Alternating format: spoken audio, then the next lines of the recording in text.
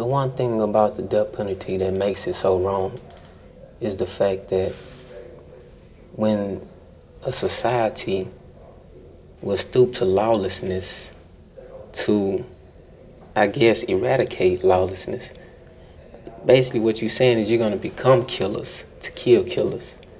And when to do that, you throw all the rules out the window. And so innocent people, retarded people, mentally impaired people, all of them going to get caught up in that web because lawlessness doesn't care.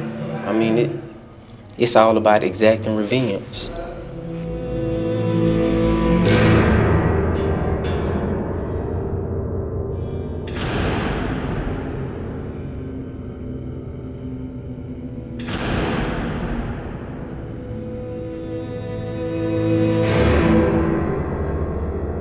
This is the story of Texas death row prisoner 999068. This is Dominique's story. Growing up the way I did, being in that cycle of violence, it kind of prepared me for a situation like this, even though it wasn't supposed to happen like this. So I can adjust to this and not let this place wear on me or get the best of me, because I've been mentally prepared for it a long time ago, though I didn't know it. You know, it's funny how everything works itself out, but that's what happened.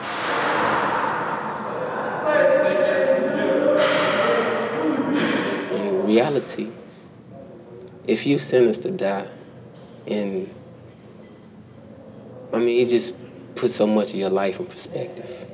It makes you look at things in a whole nother way.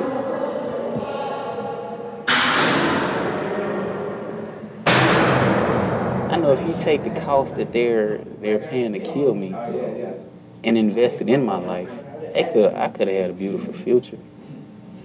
But instead, they don't invest in our lives. They invest in destroying it.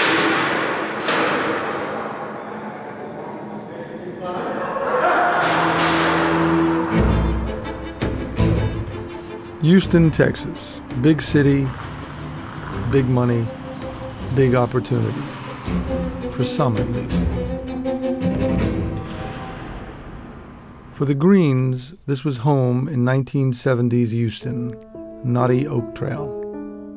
Emmett and Stephanie planned to raise a family in this working-class neighborhood of mostly African Americans and Hispanics.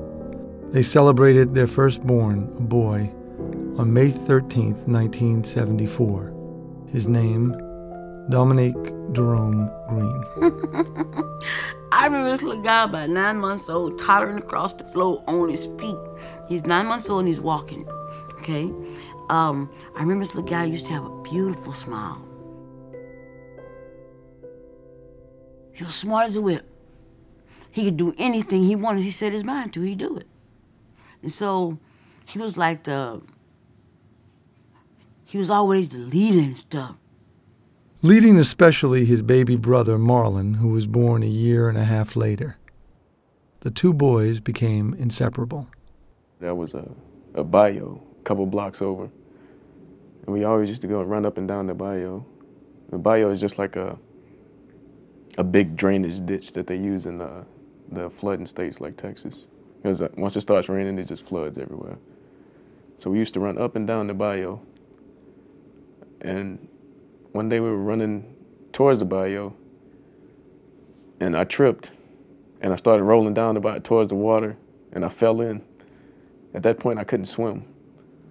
I was only like eight or nine, and I was scared of the water. Dominique stood at the edge of the water, and he didn't come in to get me. He just talked me out of the water. He's like, if you start moving your arms and kicking, you'll be able to swim. He's like, if you don't want to drown, you'll start swimming. And so I just did what he told me, and I swam out.